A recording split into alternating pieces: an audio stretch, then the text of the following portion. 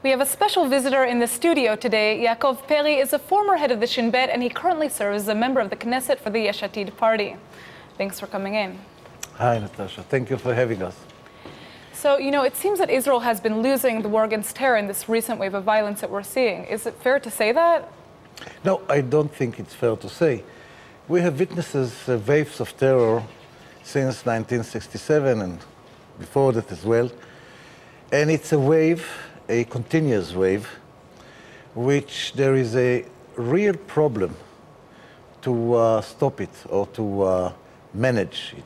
Mainly because of the fact that there are lone wolves. And in the case of a lone wolf, you cannot gather intelligence and forecast when a terrorist act is going to be executed. So youngsters, men and women, are deciding in the morning to stab or to run over or to shoot a Jew, an Israeli, a policeman, a civilian, a guy who protects a mall or something, and they are executing it after a couple of minutes, a couple of hours. Now, the awareness of citizens and the policemen and the army is really something incredible, but in order to stop it, you have to change the environment. That's what I want to ask you. How do you suggest combating this trend of lone wolf attacks?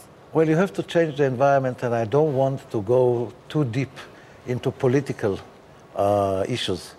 But in order to stop just such a wave, you have to create an environment of hope, environment of something which is going to be built in the future. Because the reasons of this wave, the main reason was the dispute around the Mount Temple. But the main issues are incitement, despair, frustration. And in order to stop it, you have to change the environment. In order to change the environment, the government has to initiate. Well, that's one of the big questions that we see here, because, right now, Herzog says that a two-state solution is not a viable option right now, and obviously that's been a rhetoric that we've been hearing from the current government coalition. So how do you change that environment if that's the mentality that exists right now? First of all, in my view, you have to change the government, but I'm not going to go into it too deep. But Mr. Herzog didn't say that you cannot do a deal. He said it's not the right moment now. And no doubt that we have a difficult and a problematic partner. I'm not going to advocate the Palestinians because, it's a real problem. But Israel is the strongest and the most capable country in this area. And we have to initiate some steps. It can be bilateral steps, it can be unilateral steps, and to change the way that people are thinking, which there is a dead end or a deadlock. You have to open hope. You have to open some vision towards the future. And it doesn't matter what kind of political solution we will get. But the fact that Israel is totally criticized by the international arena, international world. I just came back from a visit to the European Union in Brussels and Hague. And you cannot imagine, even good friends and allies of Israel are criticizing the fact that we are peace refusals, that we are not initiating anything, and we are they are considering a conqueror. And it doesn't matter if you are a liberal conqueror or a tougher one. So we have to take it into consideration, and there is no other alternative. If you look at it from the demographical point of view, if you look at it from the political point of view, if you will look at it from the international acceptance point of view, we have to initiate something, and that's the only way to stop such waves of terror. So you spoke about this international convention that you went to abroad that was focused on the BDS movement and its effects on the world. How is Israel planning to combat PDS? And in your opinion, what do you think is the best way to do that? Well, BDS is not one organization. BDS is a movement. BDS is an atmosphere. And it's due to the countries to decide if they are adopting embargoes or BDS steps or not. Now, the fact that there are too many or so many Palestinian communities, mainly in Europe, affects even a local supermarket or a local university or a culture event.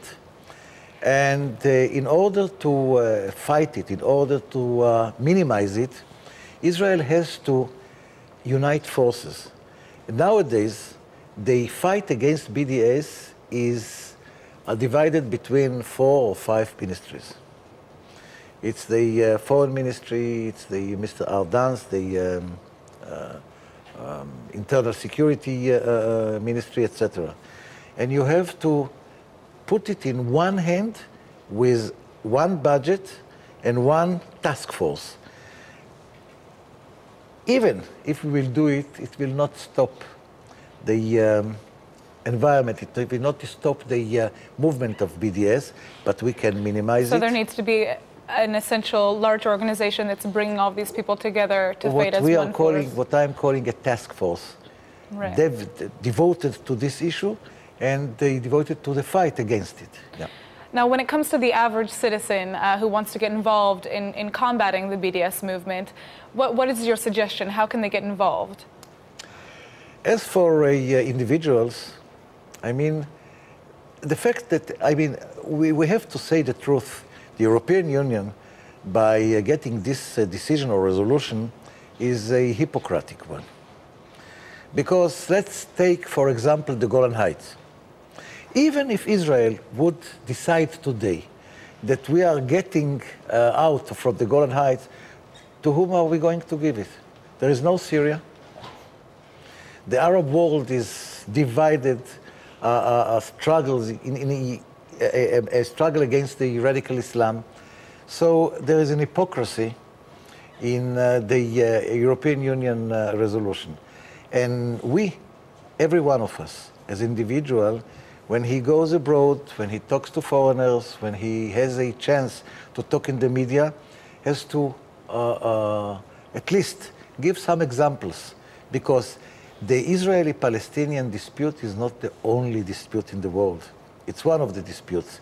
And the European Union didn't give any resolution about Sudan or about Sri Lanka or about other places where there are still big disputes, and it's all aimed against us. So some of us are calling it anti-Semitism, which is true, but it's not the main issue.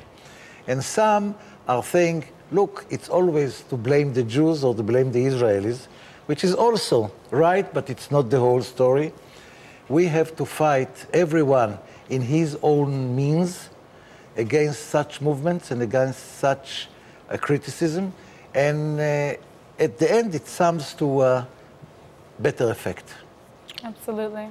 I guess the final question that I want to ask you is, you know, we see that Israel does not have the best image in the media internationally, and a lot of that is perhaps related to the way that Israeli security recently is going about dealing with these recent terror attacks. You have an issue here. You have a lot of young attackers that are coming out against people. How do you deal with it? What does the Shin Bet and what does Israeli security need to be doing to make sure that they're able to, you know, stop these lone wolf attacks, but in a way that's not necessarily going to get such a negative response from the international community? Or is that even possible, of course?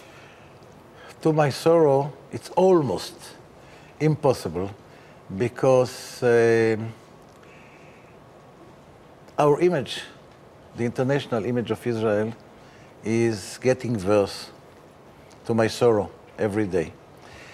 And it's not out of only just taking the blame or putting the blame of Israel, it's the environment, it's the, I mean, to be against Israel is very popular, it's very, I would say, fashionable.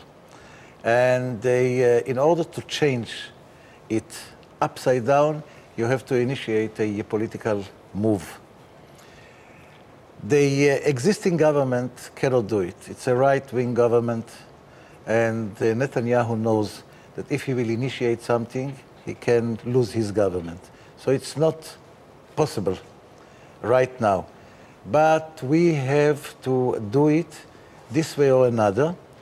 And we have also to understand that there is not a golden solution to this problem. It's not if the Shin Bet or the army or the police or the government will do A, B, C, it will stop it. It's a terror that fuels itself. And the fact that 99% of the terrorists are being killed is not, it doesn't, I mean, it doesn't stop it. On the contrary, it even fuels it. So we have to go into the roots, and the roots are showing that it's an atmosphere, it's an environment, it's lack of hope, it's frustration, it's incitement, and in order to stop it or to minimize it, you have to do something which is on the greater level, on the political initiation and vision, and not a local solution. And thank you so much for coming in. My pleasure.